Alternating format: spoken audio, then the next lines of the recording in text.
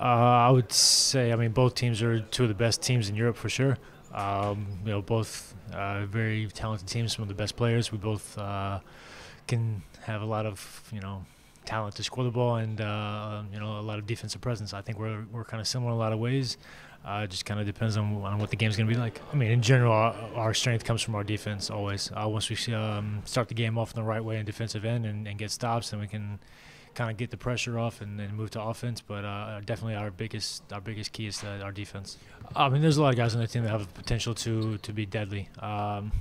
It could range from anywhere from post players to guards to some of the guys that have been there for many years.